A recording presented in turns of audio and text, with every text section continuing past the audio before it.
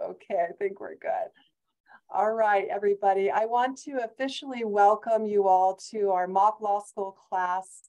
These classes are a series of mock law school classes that we offer throughout next year. So we'll be introducing to you, each one of our first year professors are doing a mock law school class on the subject matter that they teach here at the law school, as well as some of our adjunct faculty members are going to be jumping on doing some mock law school classes. So next week, if you're interested, on December 14th, we have Professor Conklin, who's doing a mock law school class from 12 to 1 on search and seizures. So we hope for you to join that class.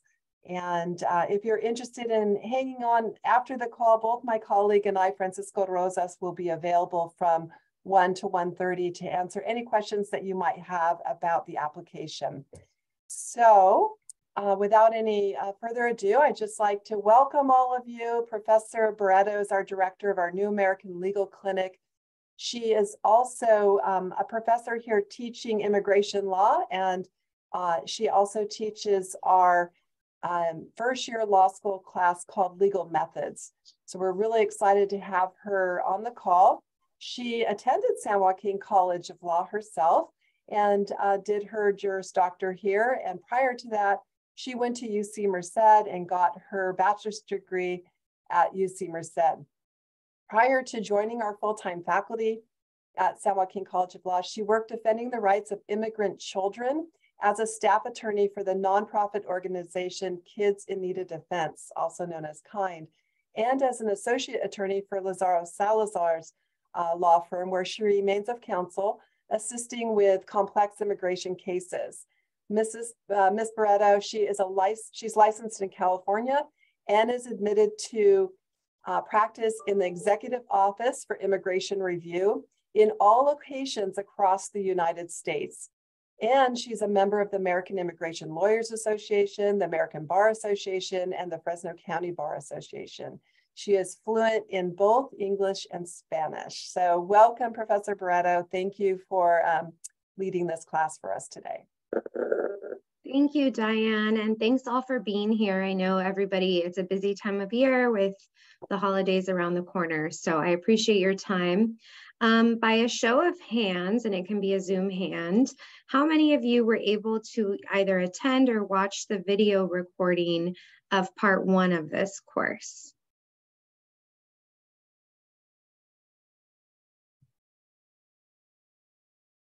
Okay, so I think the majority of you.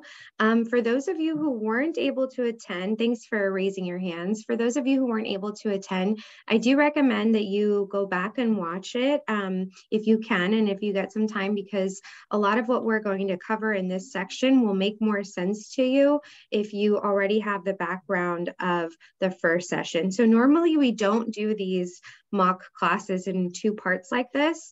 The reason we did this time is just there was a lot of information to cover, and there seemed to be a lot of interest on part 2 of the course.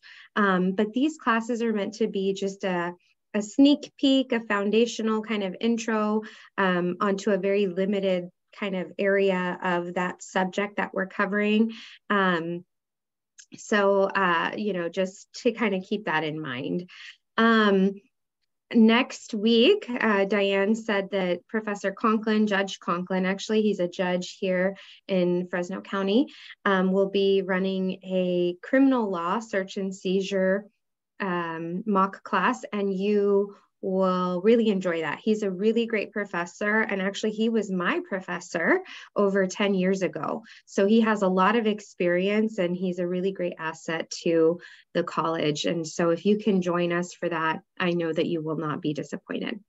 But today we are going to talk about more immigration law. So for those of you who joined me last time, we were able to talk about where immigration law derives from, who are the major players in immigration law, and why it's important. And we started to brush up on citizenship. So as a reminder, citizenship is the end of an immigrant's journey. We want all immigrants, if they want to be US citizens. And the reason for that, most importantly, is because US citizens cannot be deported for any reason.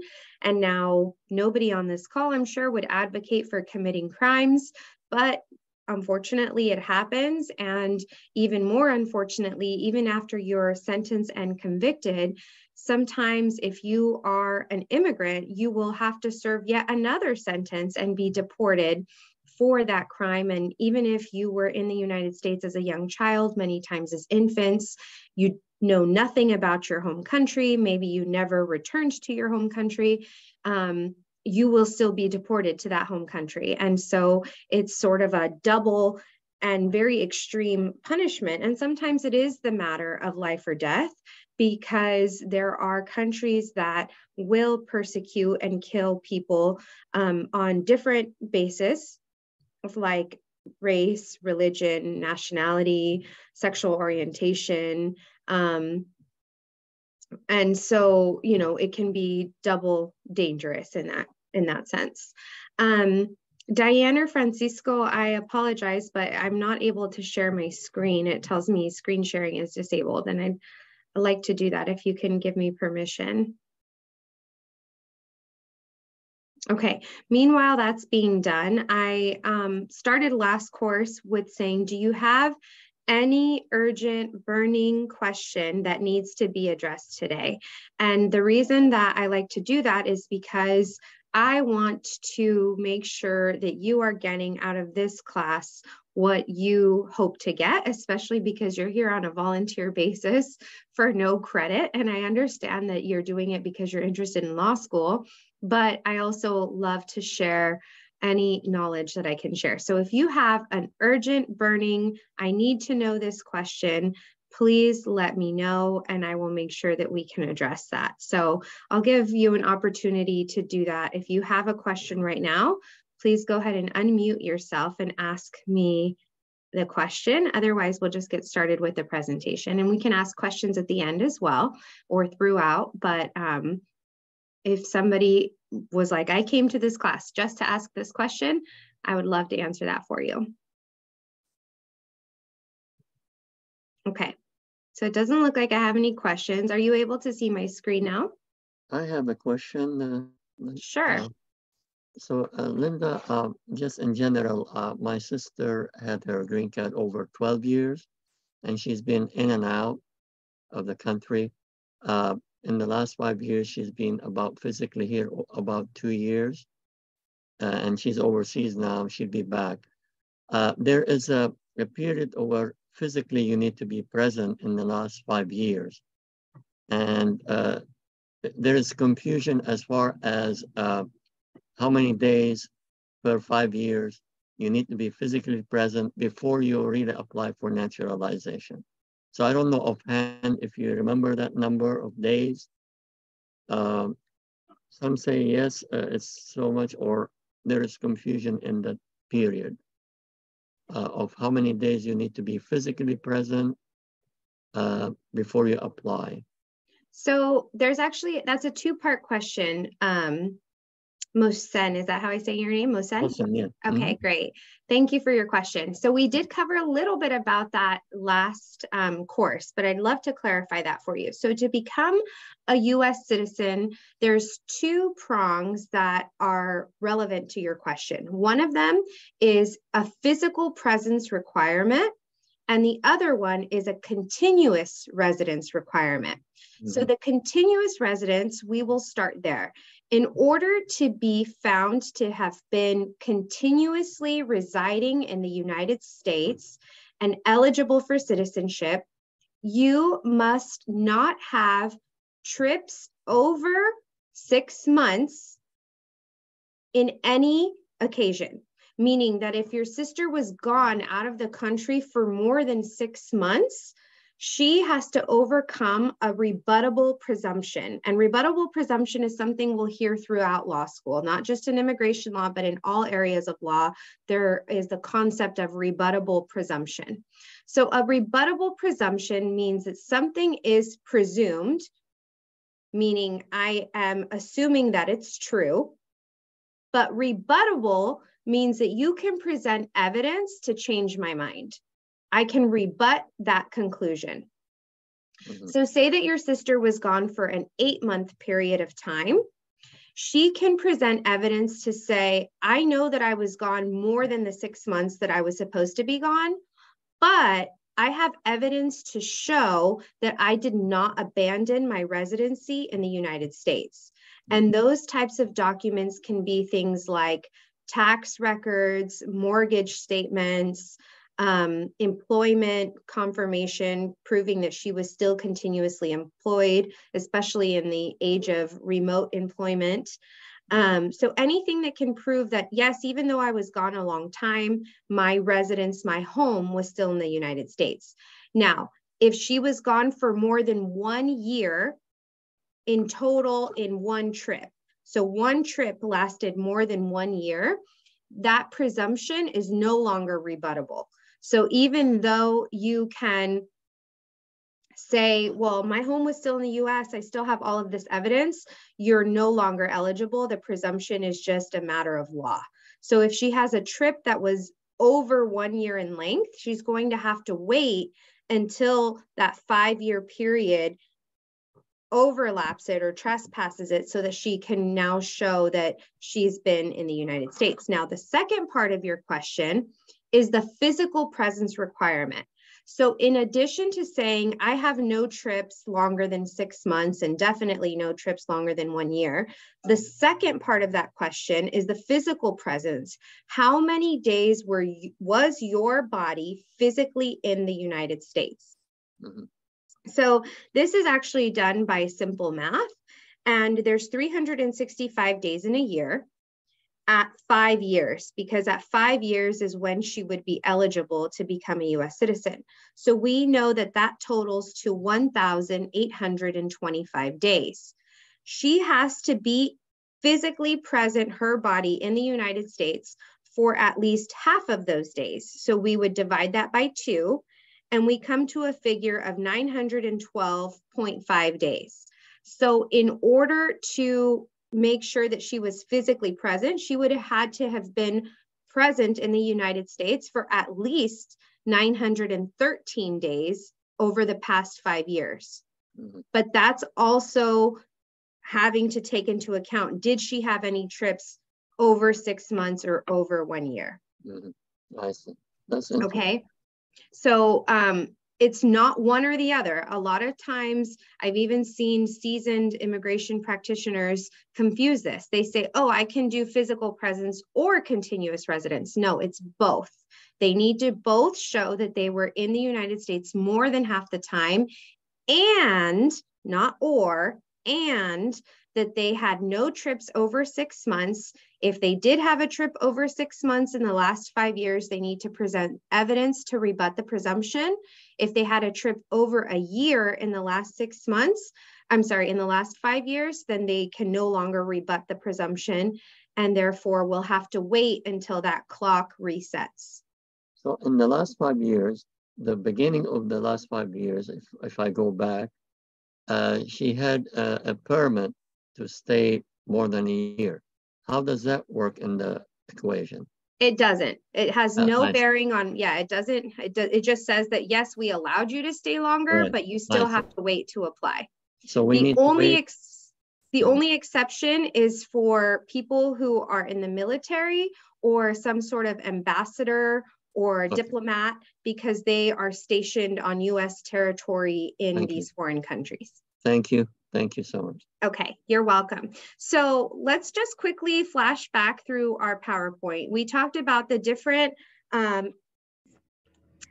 branches of government and how these big players, DHS and DOJ, fall into these branches of government and why that's important. And we talked about the different agencies that are involved in hearing and adjudicating immigration benefits and immigration cases. And we talked about the appeals process and about how cases can be heard in an appeals process and where they are heard if you are not in agreement with the decision from either a lower court or one of the agencies. So we talked about all of that last time. We also talked about the difference between a citizen and a resident. So Musen just told us that his sister is a resident and she's having issues with maybe applying for citizenship because she doesn't meet the continuous and physical presence requirements, possibly. I don't know, we need to look into that a little more, but these are here as part of the prongs that are required to apply for citizenship. And that's pretty much where we left off. And we talked about how people who, you will ignorantly see people who are writing on social media or blogs sometimes, and they'll say, well, why don't people just become citizens? Well, because I can't become a citizen unless I am what first? A resident? A resident. I can't even become a citizen until I'm a resident. And people often don't understand the difference between citizenship and residency, which is what we covered last session. And people further don't understand that to become a resident, it's actually really hard. It's actually much harder than becoming a citizen, because once you're a resident, there's always a pathway to citizenship. So once you are what we hear casually as a green card holder, there's always a way that you can have an opportunity to apply for citizenship if you so choose. But that's not the case with residency. There's not always a way to become a resident if you are living in the United States, or even if you're living abroad and people say, oh, why don't they just come the right way? Because it's not easy to do so. And sometimes it's not even just a matter of it being easy. Other times it's just impossible. There is no way for me to come to the United States, even if I have family here. And so we are now going to move into the section of where we talk about how people can apply for residency. So the most popular is family-based immigration. So family-based immigration is where you have someone who can petition for you, who is what's considered to be an immediate relative. So the immigration system has different classifications of relatives, but the most popular, and in opinion of the immigration attorneys that I know, the best is what's called an immigrant category, that's what's considered to be an immediate relative. So the immediate relative category is either your spouse, who's a US citizen, or your son or daughter, who's a US citizen and over age 21. And the reason that that's the best category to be in is because there is no waiting period. If you have a spouse or a son or daughter who's over age 21, they can petition for you without limitation. There is no limit on the number of visas that are awarded in that category, which is not true for other categories. The best way that somebody who is a non-resident who can become a resident is through a process called adjustment of status. Adjustment of status can be done in one of three popular ways, and there may be some other ways, but for purposes of today's basic foundational course, we're just going to talk about these three most popular ways. One is if the person had a lawful entry. So that may look like, I came to the United States from Argentina on a visitor visa. I came to visit my best friend who was getting married. And at her wedding, I fell in love at first sight. And I get married to the person that I fall in love with at first sight. And that person is a US citizen. And so now I'm in the immediate relative category. Because I entered the United States lawfully, and because I married a US citizen, I am now eligible to become a resident myself. So that is a process called adjustment of status, and it's completed here in the United States. The fees, these are just government fees that we're talking about, are approximately $3,000, and that's including a medical examination. Now, the fees have gone up over the years, and so you may know somebody who got their green card through a spouse many, many years ago and only paid $500. That may have been the case, but we're talking about fees as of today. You're going to look at around $3,000, and that's not including attorney's fees. So attorneys will charge their fee on top of that unless the person is fortunate enough to use the services of a clinic, such as the New American Legal Clinic, if they qualify, and therefore they don't have to pay attorney's fees. Okay, so that's the most basic way that we hear often people who enter the country legally can stay in the United States as a resident. The second one is if that person has a petition prior to April 30th, 2001. This in the law is called the INA, which is the Immigration and Nationality Act. The INA is where Congress has the statutory provisions of laws that pertain to immigration.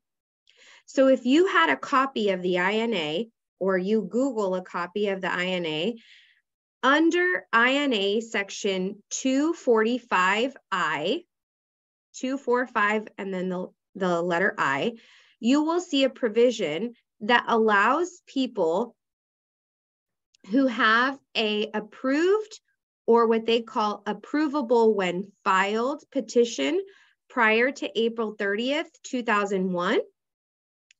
They have an opportunity to also adjust their status within the United States, even if they entered illegally. So this is different from the other scenario. In this scenario, I entered in 1996, but I entered illegally. I crossed the border illegally, and I've just been here ever since. In 1997, my father, who was a resident at the time, petitioned for me. My dad started a family-based petition for me, but because the priority dates are so backlogged, and we'll take a look at what that looks like in just a moment, I was never able to adjust my status. Instead, I had a child here in the United States, so that child is a U.S. citizen based on the 14th Amendment of the U.S. Constitution.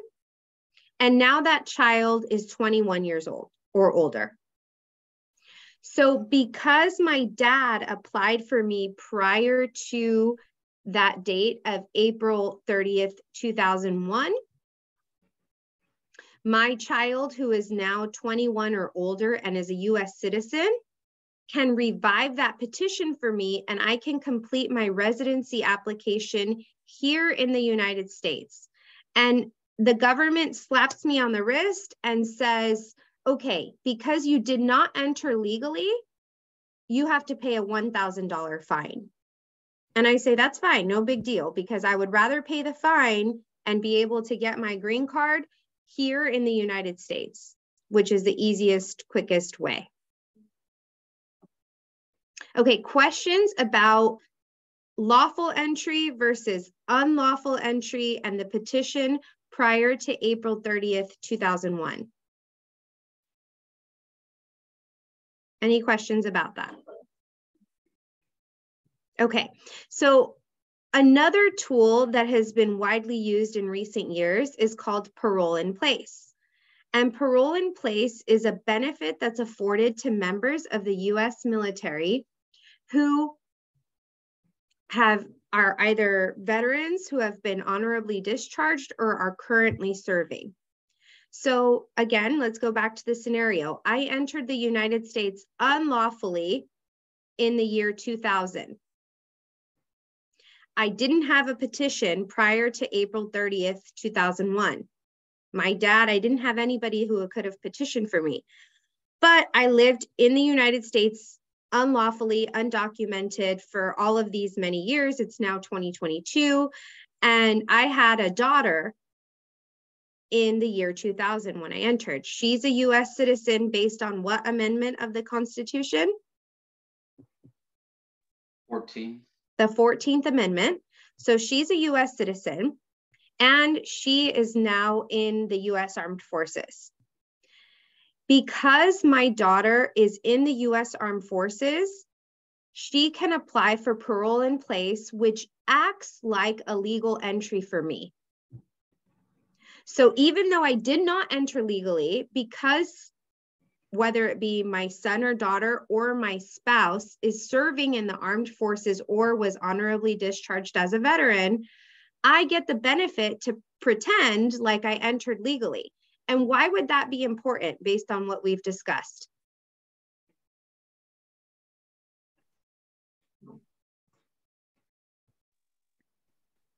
Because of the fine, it helps you not have to pay the fine.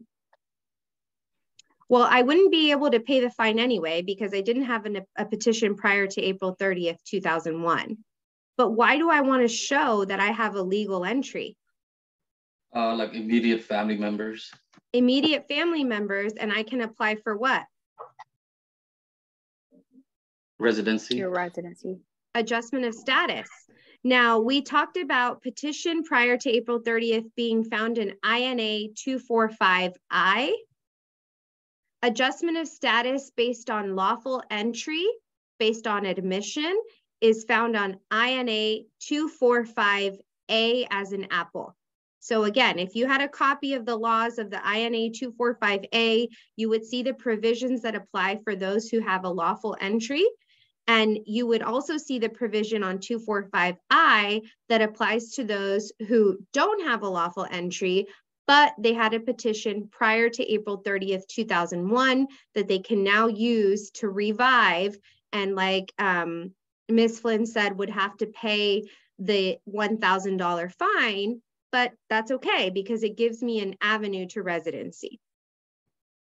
So that's why parole in place is a very popular avenue for people who have members in the U.S. Armed Forces, family members in the U.S. Armed Forces, because they kind of find a loophole, I guess you could say.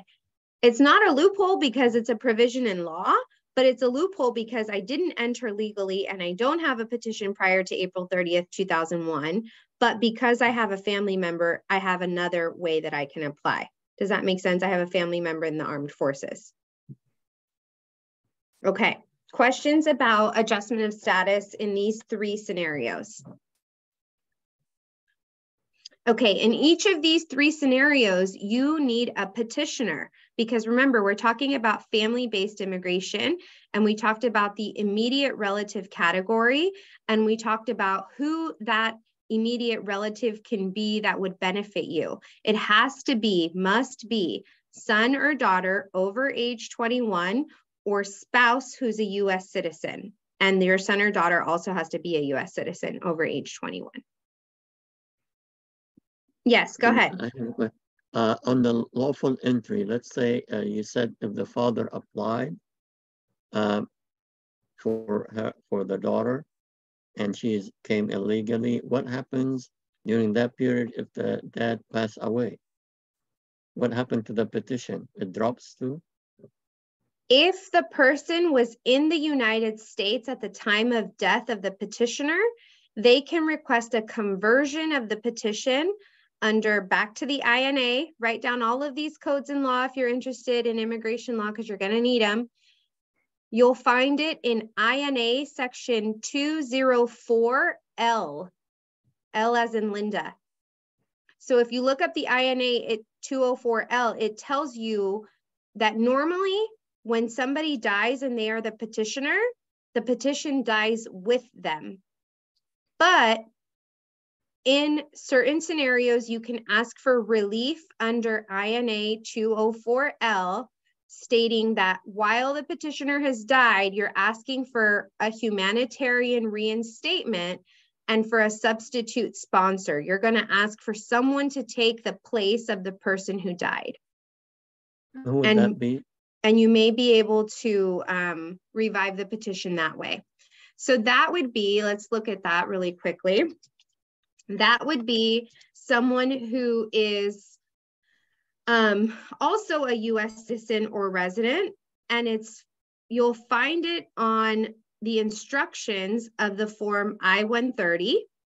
So the I-130 is the petition itself, but you will find who is eligible to be a substitute sponsor on the instructions. And I'm here looking at uscis.gov.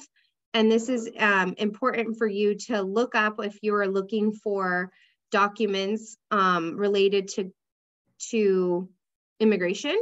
All of these forms are free for download. And so you should never pay for these forms, and you can use them for research and also when you're completing documents for immigration. So if we look at, let's see here. If we look at the I-130, I want to see here. There is information, all kinds of instructions that tell you what you will need. And in the case of a substitute sponsor, you can also look it up, but it's actually quite generous when you need a substitute sponsor. It can usually be another parent, a spouse, a child over age 21, a grandchild, which is very rare. So it has to be somebody who is a relative of the person. It can't be a friend or, you know, business partner or something like that. Thank you. Okay, you're welcome. All right. So I know that you're probably thinking the next thing you're thinking, okay, well, great, but I don't have a lawful entry. I don't have a petition that originated prior to April 30th, 2001.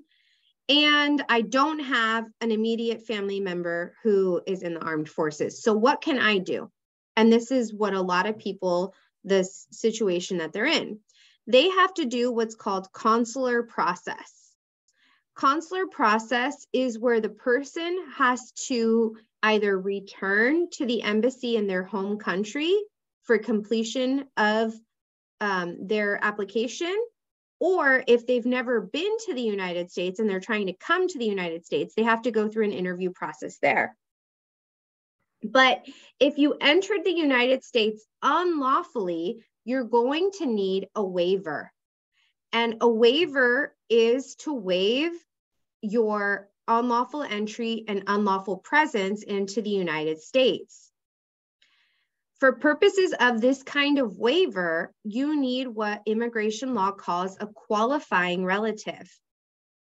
And a qualifying relative, for purposes of this type of waiver specifically for entering and remaining in the United States, the only people who can qualify to assist you with this type of waiver that you need is your parent, who is a U.S. citizen or lawful permanent resident, or your spouse, who's a U.S. citizen or lawful permanent resident. So who did I not say qualifies? Like a child. Your child.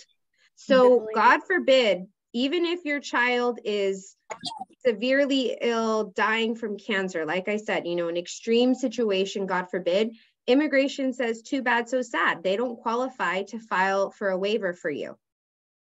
And this is why a lot of people get stuck, because they say, oh, yay, I have a son or daughter over age 21, but I didn't enter legally. And I don't have a petition prior to April 30th, 2001. And I don't have a son or daughter or spouse in the military. And then they say, but I was told that my son or daughter can help me adjust my status. Is that true or false? False. Why? Why is it false, Lorena? Because they entered unlawfully. They entered unlawfully, so they need what? The waiver. They need a waiver. And we said, for a waiver to be granted, you need to either have a spouse who's a U.S. citizen or resident, or the applicant's parents who's a U.S. citizen or resident. And in order for that waiver to be granted, you have to show what immigration law calls extreme and unusual hardship. So you have to say that if I am not granted residency, my spouse or my parent, who is a U.S. citizen or resident, will suffer extreme hardship because they depend on me for reasons X, Y, or Z. It's not just like, oh, well, I have a spouse, so I qualify. No, the qualifying relationship is only part one. Part two is the extreme hardship. So what we often see is a couple, mom and dad, who are married, but they're both unlawfully present in the United States. They're undocumented. Now, mom and dad have a family and they have children over age 21 who are US citizens who were born in the US. But because they entered unlawfully, because they have no petition prior to April 30th, 2001, and because they don't qualify for parole in place, they need a waiver. But mom and dad can't help each other because they're both unlawful, so they have no qualifying relative. Their only hope is if their parents are US citizens or residents, and if they can show that their parents need them for maybe some sort of hardship reason. Do you understand that? Okay, so give me a little hello in the chat if that makes sense, please. I want to make sure everybody's still awake. Okay, you guys are ahead of the game because a lot of people in this world don't know this. If you did know this, please say, I already knew this in the chat.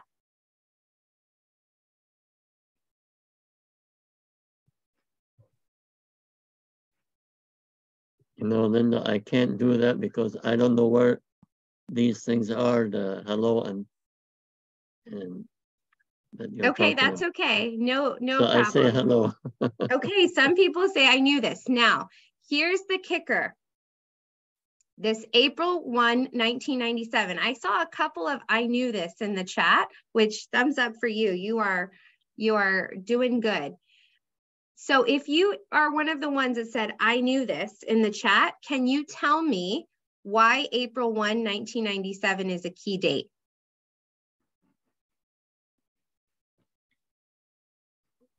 So there was a couple people there that said, I knew this. Can anybody tell me, or you can say, I knew this, but I don't know that.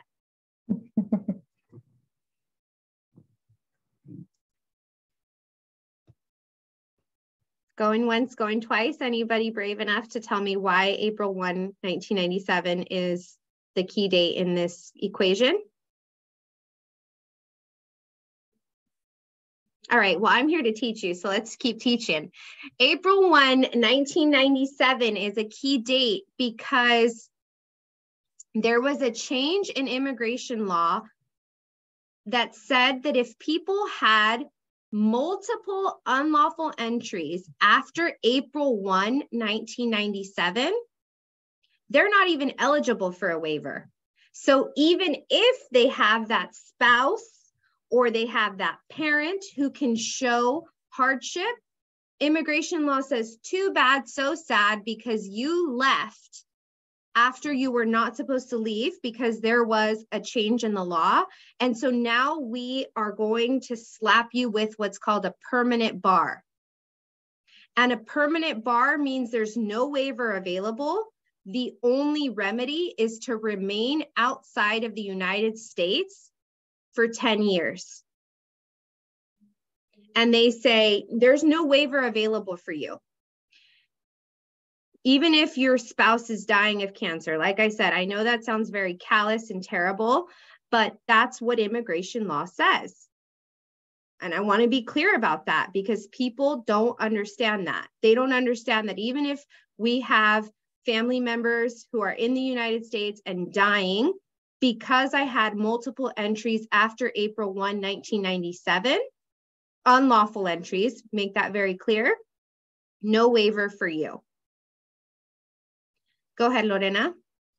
I'm just wondering, so if they have the multiple entries and if they, for example, have already served those 10 years out of the country, would they then be eligible for the waiver? They don't need a waiver anymore because I'm going to say, like I say in Spanish. Do you speak Spanish, Lorena? Yes. Okay, ¿es castigo o es perdón? Okay. In Spanish, waiver translates to perdón. Mm-hmm.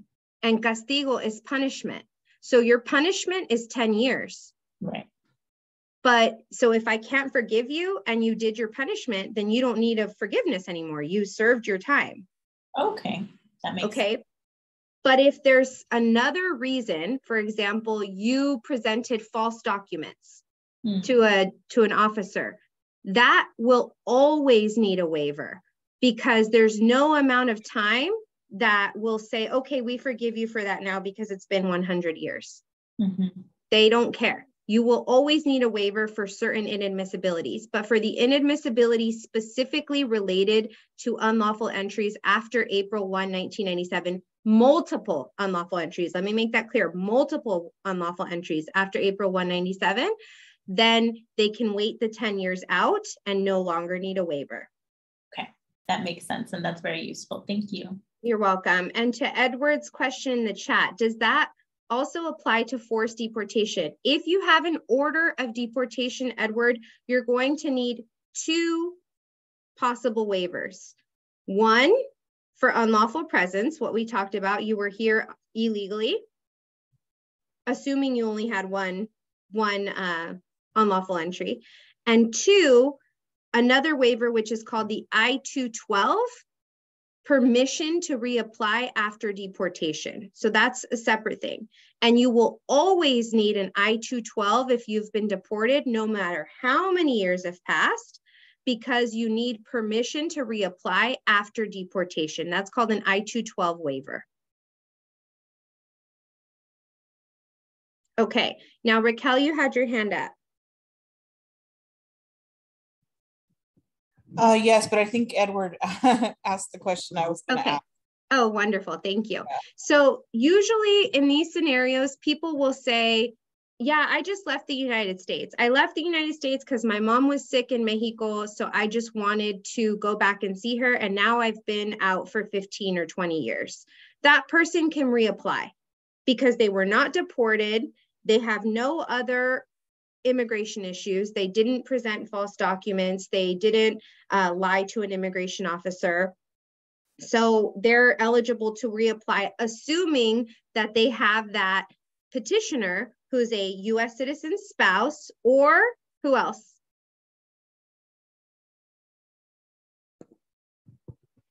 Parent. I don't need my parent now because I don't need a waiver because I was out 10 or 15 years. Yep, Paul got it. Child over age 21. They still have to petition for me. They still have to ask for me to come.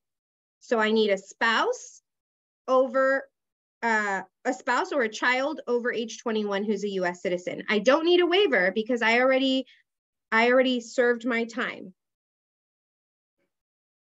Okay, if you know everything I'm saying, tell me in the chat. I know everything you're saying.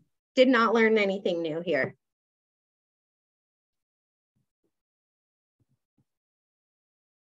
Okay, cool. This is why we go to law school, y'all. This is important. We learn things.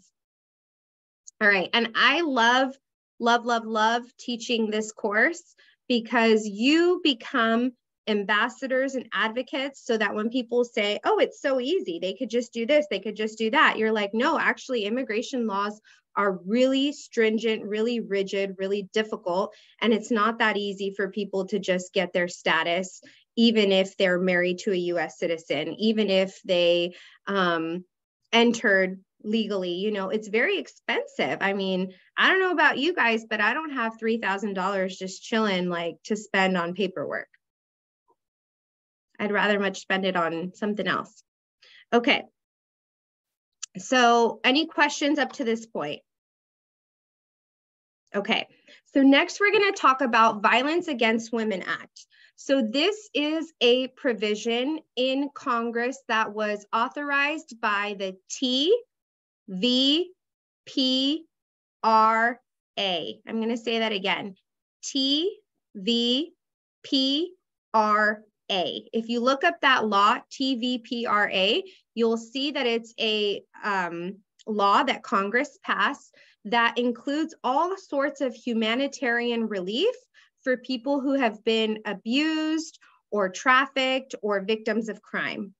So I love VAWA because it is something that can benefit people who are in abusive relationships and may be afraid to report that abuse. So a lot of times, VAWA does not require a police report. It does not require for you to get law enforcement involved, which is why I love it. Even though VAWA is called Violence Against Women Act, it's not just for women. Sometimes you will hear the acronym VAMA, like M for men. In order to be eligible for VAWA, you or your client, the applicant, must have a qualifying relationship, meaning that they have been abused by a U.S. citizen or lawful permanent resident spouse, parent, or their son or daughter over age 21. So spouse doesn't require explaining. Parent is if I'm a minor, I'm 15 years old, and I'm being abused by my mom or my dad, who's a U.S. citizen or lawful permanent resident. Even though I'm a minor, I may qualify for VAWA. But my parent must be a citizen or a resident. Son or daughter is I am 65 years old, and I have a 25-year-old son or daughter who's a U.S. citizen who's abusive to me. The relationship must exist. You can't say, oh, well, this is like someone who's a father figure to me. It has to be a legally binding relationship. So for example, sometimes children are raised by their grandparents, but were never legally adopted. That would not qualify for VAWA because it's not their legal parent. Are you with me? Give me a thumbs up on screen if you're with me. Okay. For son or daughter, the son or daughter must be 21 or older and a U.S. citizen or lawful permanent resident. And for spouse, you have to be legally married. You can't just say, oh, we're common law spouses. It's my longtime boyfriend or girlfriend. It has to be an actual legal marriage. VAWA abuse can be considered to be verbal, physical, or psychological. Police reports are not required, and divorce is not required. So this means that if the abuse that you are suffering or your client is suffering is, for example, jealousy, extreme jealousy, tracking cars, tracking money, saying you can't eat that, I don't want you to get fat, or talking down, saying like you're a fat pig, you're this, things that are not crimes. It's not a crime to call someone a fat pig, even though it feels like it should be, it's not. And it's not a crime for one person in a marriage to control all of the money, even though it feels like it should be, but it's not. And so if your client has gone through these things that would be considered emotional, psychological, physical, or verbal abuse, even though it's not a crime, it's still abusive. Does that make sense to everybody? Which is why police reports are not required. Divorce is also not required because some of you may be advocates who are versed in the cycle of abuse and knowing how hard it is to escape your abuser, especially if you have children together or if you rely on that person for financial security and that person's controlling all of the money, that person won't allow you to work. It's really hard to leave an abusive relationship if you find yourself in those types of scenarios. So in the case of VAWA, even if the person entered illegally, back to the other screen, that will be forgiven because they've been the victim of abuse. So that may look like I entered illegally in 1996.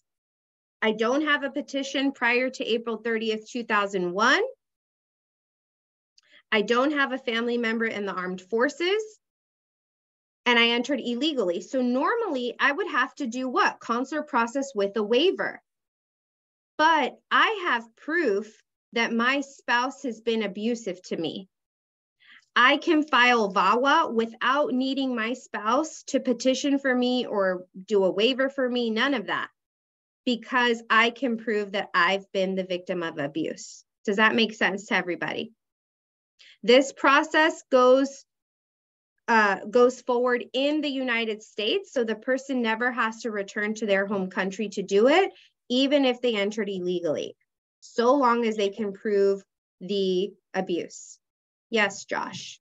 I'm sorry, you're probably going to answer this, but if police reports and divorce and things like that are not required, what do they use to prove that they've been abused?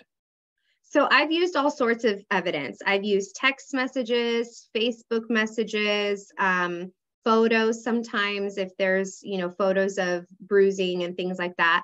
If the abuser has been arrested for other things, for example, DUIs, and I'm claiming that my husband was abusive to me when he's drunk, DUIs would show a pattern of alcoholism, possibly. I've used witness statements from friends or family members who have witnessed to the abuse. I've also used therapy records, and I've tried to encourage my clients to go see a therapist if they can and use records like that. If my client has had to, for example, stay overnight in a hotel because the abuse has gotten so bad that they left the home, I would use receipts of the hotel. You always file a declaration, and you try to be as detailed as possible in the declaration as well. Got it. Thank you. You're welcome. Okay, so another way that people can eventually get residency. So let me go back to VAWA really quick, is if your VAWA is granted, you are granted lawful permanent residence. And why do we want lawful permanent residence? Because we can apply for what afterwards? Citizenship. Citizenship. So again, we want to know, how can I eventually become a citizen? So another avenue that's available for people is what's called a U visa. Now, a U visa is when a person who has no status was the victim of a violent crime. They can also add in their qualifying members called derivatives, which would be their parents, children under 21, or siblings who are unmarried and under 18. This requires the investigative agency to confirm by signing a specific form stating that, yes, this person was the victim of a violent crime, and that form has a 6-month expiration date. The U visa process includes a built-in waiver, different from the waiver that we need from consular processing because it doesn't require hardship.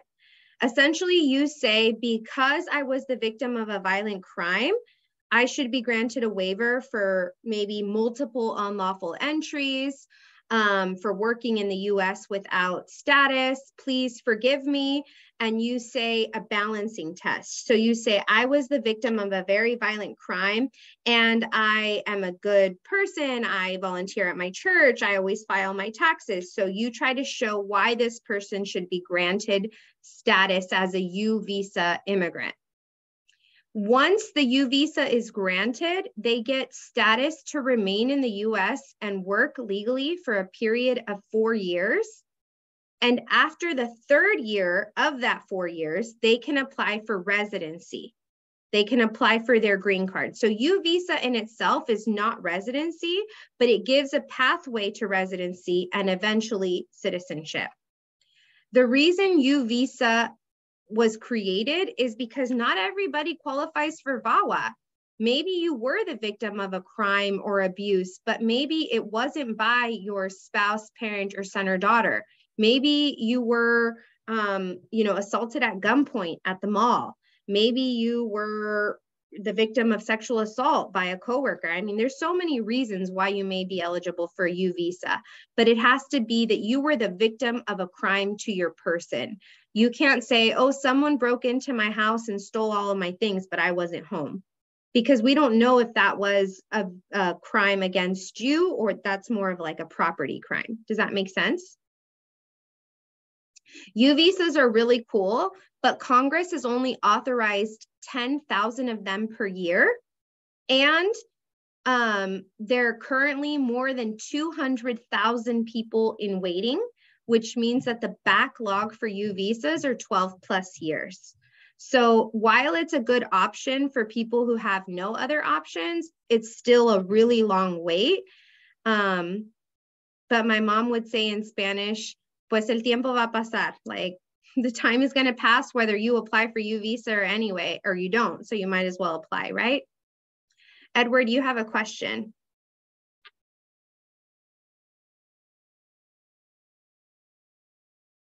Can you hear me, Edward? Your hand is raised. I don't know if you have a question you'd like to unmute. Yes. And that can be for any violent crime? A violent crime, there are qualifying crimes, but most crimes that are violent crimes towards the person will be eligible. Gotcha. Thank you. I got a question, Linda. Sure.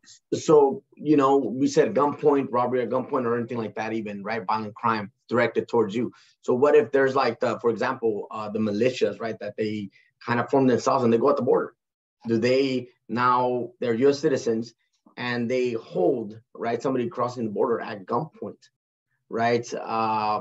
Wouldn't that be considered a crime there? Yes, but remember you have to report this crime. So the crime must be reported, and the investigative agency, if you're at the border, maybe it's going to be the FBI, maybe it's going to be San Diego Police Department, assuming you're at the Southern California border, right? So you have to make sure you report that and that they verify that, yes, you were in fact a victim. And then they would be eligible. Yes, but in that specific case, Francisco, I would probably argue even T visa, the victim of human trafficking, for reasons I can't get into today because we are out of time. We're actually at 12:57. I can't believe I have part 3 of this class, you guys. I normally would get through this in one scenario, but we are going very detailed into here. I'm on slide 9 of 14, which means that I would still have some other things I'd like to cover with you, but instead of inviting you back for part 3, I just invite you to apply to SJCL because I would love to have you in my class and have a full semester of this with you, because I know these are issues that are surrounding our country and our communities, and the more advocates we have, the better.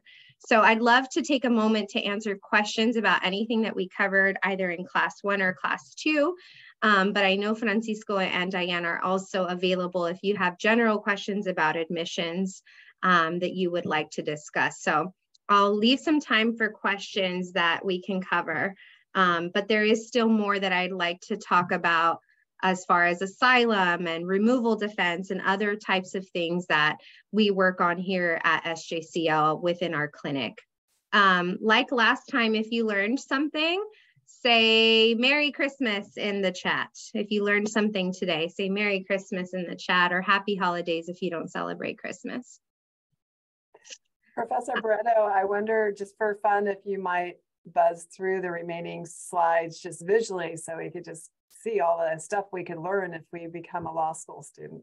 Sure, yeah, I'll kind of flip through them. So this is about asylum and how people qualify for asylum and exceptions and different requirements. And then removal defense, which is for people who are already in deportation proceedings. We can talk about how we can help them.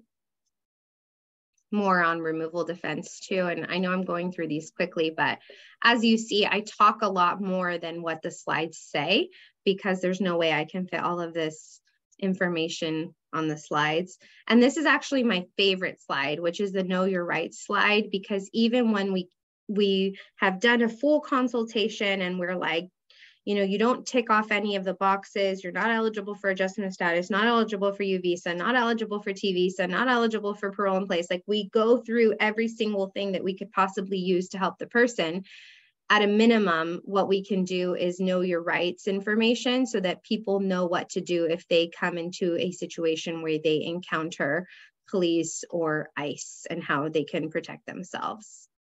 So yeah, I would have loved to go through this with you, but we just don't have time today. Wow, thank you. That was fascinating. Thank you. Thanks for being here. I love to see everybody again. I know I saw a lot of you class 1, so thanks for coming back for class 2. And if you have questions about immigration right now, we can still talk to them. Let's talk about them.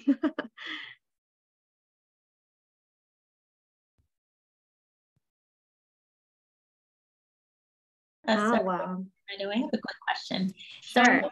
in SJCL alumni, and I know obviously accreditation is within California, but you are also accredited to be able to work nationally within immigration, right? I think that's what I understood. Right. So if you decide, even if you are barred in California, but you decide that you want to practice, whether it be tax law or immigration law, you can practice in all 50 states because these are federal laws. So they don't require you to be admitted to a specific state bar. You just have to be admitted to a state bar. So I'm admitted to California State Bar, but I could move to Pennsylvania, North Carolina, South Carolina, and still practice immigration law without having to take the bar for that state. Perfect. Thank you. You're welcome.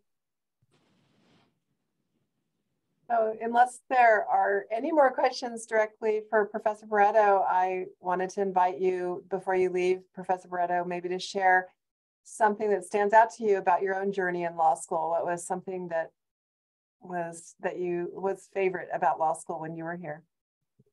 So last time I shared that I liked that, you know, we were in a small environment and I knew all of my professors personally and felt like I could approach them.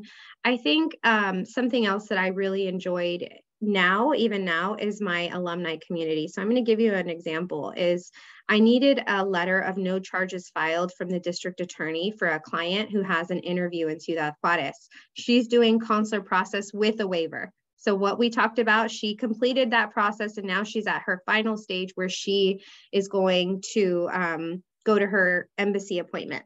Now, she had an old incident where she was not charged, which is why I needed the letter of no charges filed, but I contacted the DA's office and said, can I get this letter? My client's leaving and I need it ASAP, please, please, please. And they were like, no, sorry, no promises. It takes 2 weeks to get it. So I was like, darn. So I emailed one of my old classmates and I said like, hey, I know you're a DA. I hate to put you in this position, but please, can you help me? I'm desperate. My client's leaving. I know I should have asked for it sooner, but it didn't come up until just now. And she's like, yeah, sure. No problem. Here it is.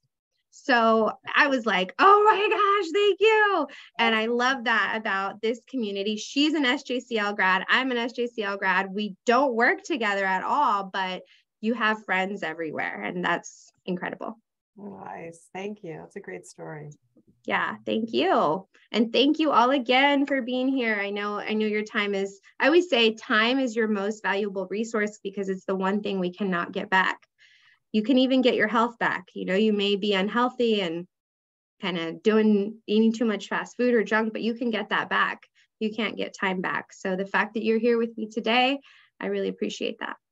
So have a good rest of your day. Thank you. Thank you, Diane and Francisco, for having me again. Thank you, Linda. All right. Thank you. Mm-hmm. So we're here on the call. I'm going to go ahead and stop the recording here. Let's see. Stop recording. Are you sure you want to? Yep.